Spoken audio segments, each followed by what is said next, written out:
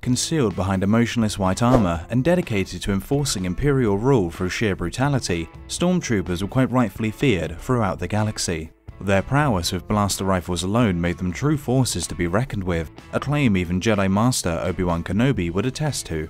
But with humiliating defeats to entirely primitive races and repeated showcases of all-around incompetency, the derogatory title of Buckethead quickly came into effect.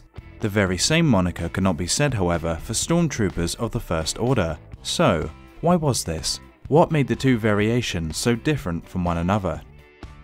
Simply put, hard-hitting, regimented training was what separated the foot soldiers of the First Order from that of their predecessor state.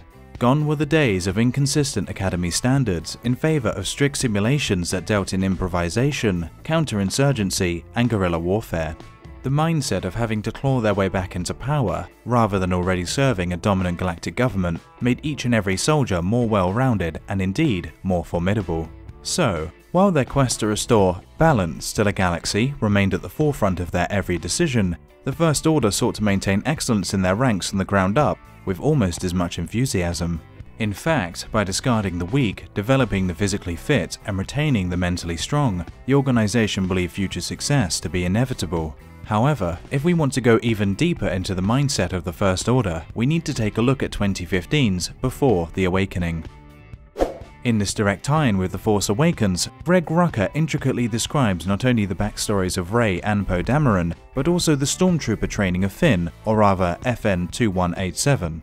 So we now know that First Order fire teams, which primarily consisted of 4 cadets, were trained either through grueling simulations or in one-on-one duels, the former of which had each soldier face off against New Republic opposition in any location imaginable, where they then had to accomplish a set number of objectives.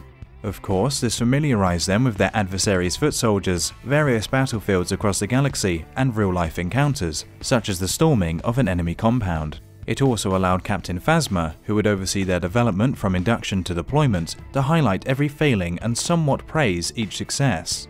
I'm not kidding here, but her highest form of flattery was using the word adequate, as if watching a whole legion of slain New Republic soldiers materialize into nothing more than a cold, empty room wasn't bad enough.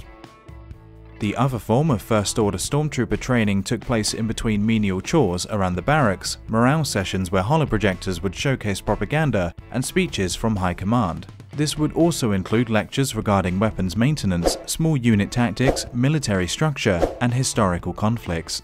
It primarily centered around hand-to-hand combat and scenarios involving various weapons, from vibro axes and shock staffs to force spikes and resonator maces, each of which were strong enough to deflect lightsaber strikes, or at least that's what the instructors would say when listing their various advantages and disadvantages. Either way, the cadets practiced drills of basic moves before taking on one another in a winner-stays-on format.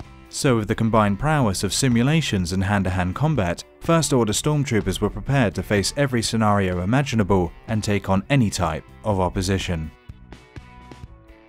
So there we have it, a comprehensive look at how First Order Stormtroopers were trained. But now, we want to hear from you. Which generation of Stormtroopers do you prefer or believe to be more powerful? Do let us know in the comments below.